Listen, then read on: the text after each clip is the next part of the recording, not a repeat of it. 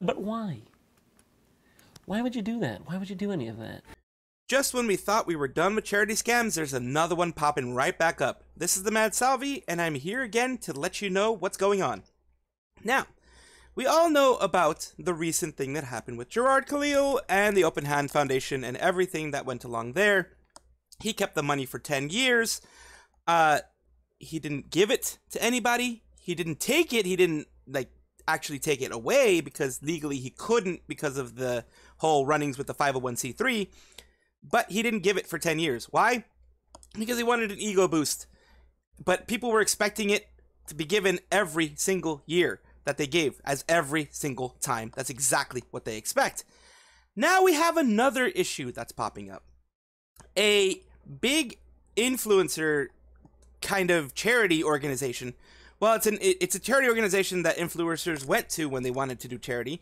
Was called Softgiving in the past. Now has rebranded into brandfluence.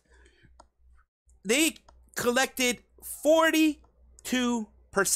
Once again, almost half, 42% of the donations of everybody who went through and gave during any of their charity donation drives, anything that any of these big ones like XQC and other people did, they took 42% for their own expenses, supposedly.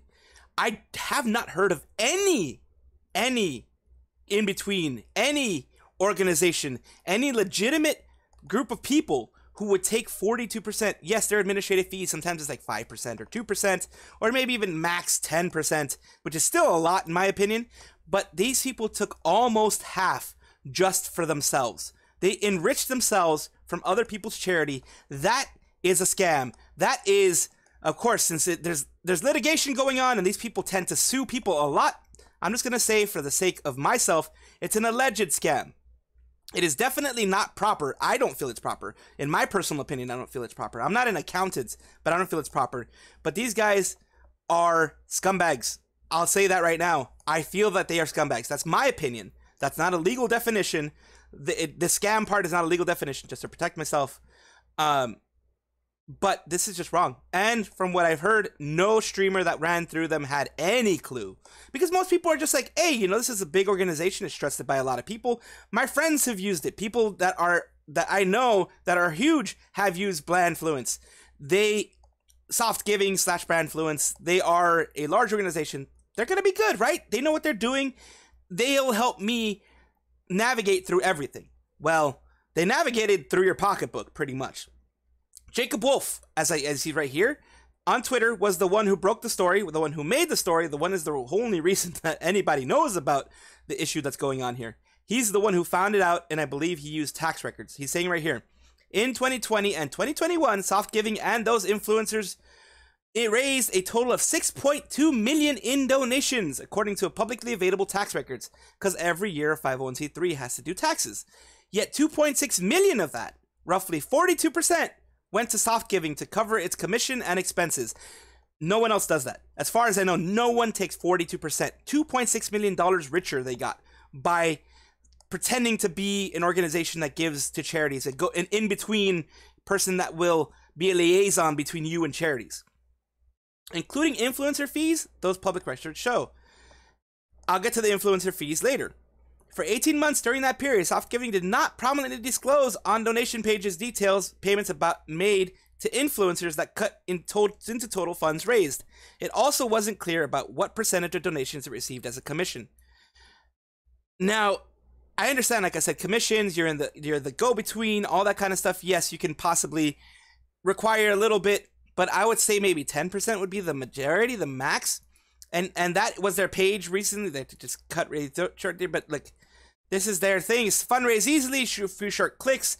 You can create your own fundraising campaigns. It makes it a lot easier because I personally don't know how to do fundraising, so that's why I've stayed away from it. But if you want to do a fundraising campaign, this is one of the big ones that people went for. Tiltify is another one, but this is the big one. Tiltify didn't take anywhere near as much as this. Like, not even on the same plane of existence as these people when it comes to taking, you know, stuff more than they should. So here's the thing. Here's the continuation of the story. Compared to softgiving's competitors like Tiltify and Donor Drive, both of which Twitch recommends to streamers, the process of donation funds passing through another charity before making their way to their intended destination is unusual. In the scenario where a third party manages the funds without the charity's oversight, there's far more likelihood of misuse and profiteering.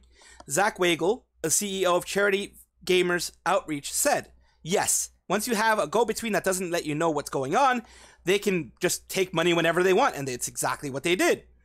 On those other services, charities sign up and pay a monthly or annual service fee to allow influencers to set up their campaigns. Tiltify does that, and Donor Drive, as far as I know, does that. Yes, the charities pay a small fee. They take a small fee from it because they're the ones, you know, making it happen, making that connection happen. But they're very thorough in everything. They're very transparent in everything. You know what's happening. As a part of the process, those charities authorize Tiltify and Donor Drive to assess a pre-agreed upon administration fee, so they work with the charities after donation has been received. The money is never held by the third party, so it goes directly to the charity. It's never like it'll go from you to Tiltify to the charity. It's directly to the charity, but kind of like a payment processor like PayPal will do. PayPal will charge you a fee to process your credit card payment. So will these guys. Tiltify will charge a fee for the charities to process all the transferring of funds. This money is never held by them, and they simply connect to the charity, Stripe, PayPal, Amazon, or other payment accounts. It's just like I said, just like a go-between, a PayPal, a payment authorization person. On top of its service fees, Tiltify, for example, charges anywhere from 3 to 5% fee, according to CEO Michael Wassman, making the sum of fees that cut into total donation approximately 10%. That's where I said 10% is pretty okay. It's pretty normal. It's pretty expected. It's not crazy. It's not like, oh my God, this is wild. But 42%, it's unheard of. It's theft. It's, in my opinion, in my layman's opinion, it's theft. It's scummy. It's scammy, allegedly. Again, because they are very litigious, I have to say that. Allegedly, this is all alleged. Nothing's been proven. Although, Josh, the person who's writing this, has gone through their tax records, so they can't hide anything. This has all been shown in tax records from what I understand. Softgiving, which renamed itself to brandfluence earlier this year, declined to provide executives for interviews and canceled multiple planned meetings during the reporting of this story. Instead, it filed a lawsuit, so it tried to sue Josh to not say this, to not put this out, basically saying, you are going to be saying unsubstantiated things, we're going to sue you. But he has the proof. He has the receipts. The receipts are actually in the tax filings. This isn't a lie. This isn't him trying to, bring somebody down. It is in the actual tax filings. On December 14th, prior to the publication of the piece, alleging that he had defamed the company, a letter written by attorney representing brandfluence demanded that we not publish this piece. But they did say, we believe in investigative journalism and our First Amendment right to freedom of the press, yet you're trying to suppress the press. You're trying to suppress it by lawsuits. Everyone is afraid of a lawsuit. Lawsuits, if it's big enough, like with brandfluence and such, it could be millions of dollars that you're spending, or minimum hundreds of thousands. That's something that people don't have. Organizations don't have this. That's how come organizations, seedy little places like this, weird little places like this, can hide because they're like, hey, we got our big lawyers, we're sending you a cease and desist because it's defamation, blah, blah, blah. Don't put this out because it makes us look bad. That's pretty much what they were saying. We're going to use money and our fancy lawyers to make it so that you will not sue us because, hey, it looks really bad for us. I mean, not sue us. You will not say these things because it looks really bad. During 2022, Softgiving raised more than $3.56 million in donations. According to tax records filed by the Givinga Foundation, the pass-through nonprofit that Softgiving partners with. Around 1.92 million of that ultimately went to the intended charities. Nearly 1.65 million, roughly 46% in 2022, went to Softgiving in fundraising expenses, the tax records show. So this is tax records that show this. They can't hide this. They can't say, oh, you're getting this out of thin air. You're getting this out of, I don't know what. And that's the issue. Also, according to Asmongold, he has mentioned that he cannot mention very much. He cannot say very much because they're still in litigation for it. But he is suing Softgiving for what they've done because he was under the impression, as so were many other people, that they weren't going to be taking 42%, 40-something percent, that they were going to be doing the regular thing that Tiltify does, which is like, 10% like we mentioned before, but they were just enriching themselves from donations. That that, once again, just like the Gerard Khalil thing and the Open Hands Foundation, it makes people not want to give to charity. It makes people always be like, is this person going to steal from me? Is this organization going to steal from me? Is this go-between that this person is doing with Tiltify or any of the other ones? Is my money actually going to go to these charities? Is my money actually going to go where I want it to go? You know, are they going to take the 46% cut? That's why I personally say, give directly to a charitable organization that you want. If you want to do breast cancer, there's the Breast Cancer Association.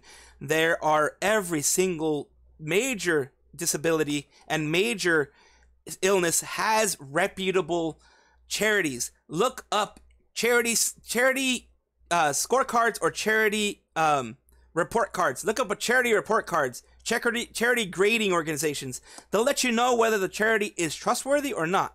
Do that instead of doing this, because there are just way too many people that are trying to sweeten themselves, you know, sweeten the pot, make it so that they get most of the money. Now, when it comes to Tiltify and the other one that was mentioned here before, they take reasonable. 10% is reasonable with all the legwork that they have to do to be a go-between and to make it so that it's easier for people to give.